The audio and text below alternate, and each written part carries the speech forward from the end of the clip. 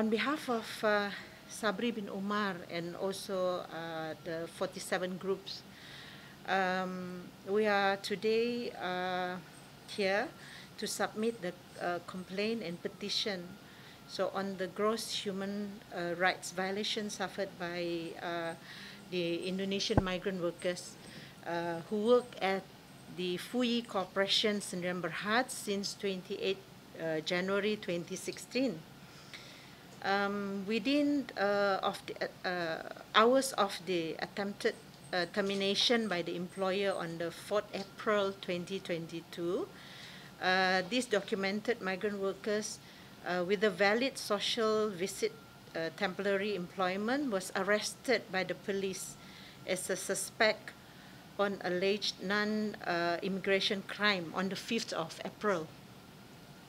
So he was brought before the he was not brought before the magistrate within 24 hours. So, and according to Sabri, he was brought before the magistrate, not brought before the magistrate throughout his detention, and that lasts until 19 April. So the police were given Sabri the Indonesian passport on arrest. So on the 19th April, he was brought to the Tawau Session Court and charged for being an undocumented migrant under Section 61C of the Malaysian Immigration Act. So he was unrepresented during that time, was then wrongly convicted for a crime he did not commit. So he was sentenced to 11 months in prison and 5 strokes of whips. On 23rd June, he was wrongly and illegally whipped at the Tawau prison, despite the fact that there was an appeal that had yet to be heard by the High Court.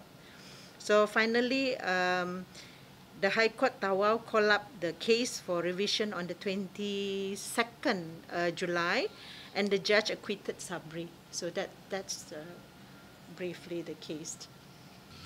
As Sabri's case, work permit has been wrongly shortened. That's important. Wrongly.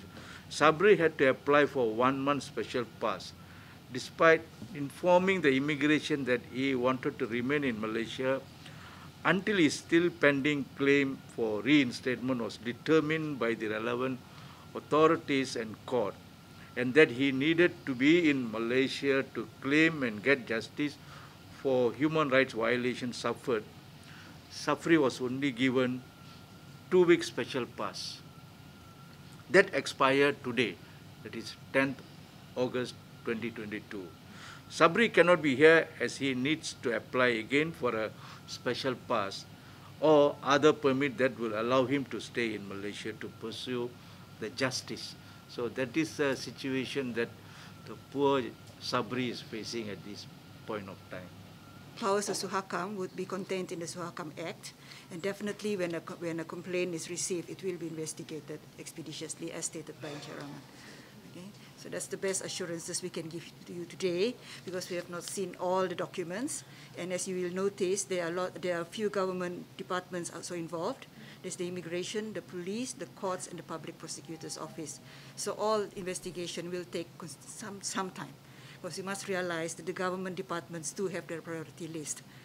But I can assure you that the officers who are qualified and have been handling issues like this, it will be taken seriously.